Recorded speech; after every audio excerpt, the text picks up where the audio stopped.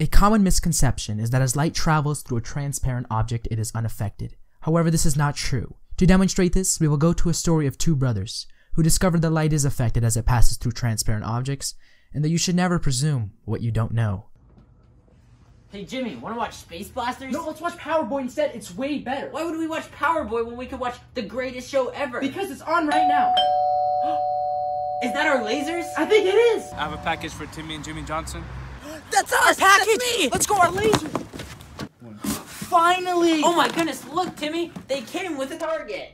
I'm on it. No, look, I'm way more accurate than you. Wait, but I'm on it too. I'm right on the bullseye. There's no way. So they decided to have a competition. Alright, we have the target all set up, and we're both in the same spot.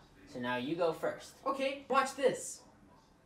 Okay, well I can do that too. Watch this.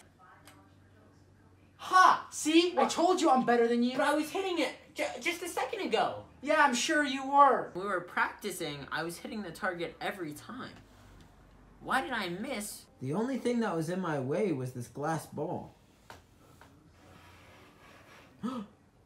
It's almost like it bends the light. Why is that? Although he didn't understand at the time, Jimmy had just discovered that as light passes through a transparent object, it also refracts and bends at different angles. Light waves change speed when they pass across the boundary between two substances with a different density, such as air and glass. This causes them to change direction, an effect called refraction.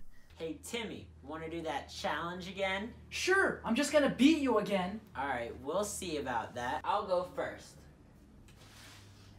Look at that. Alright. Okay, my turn.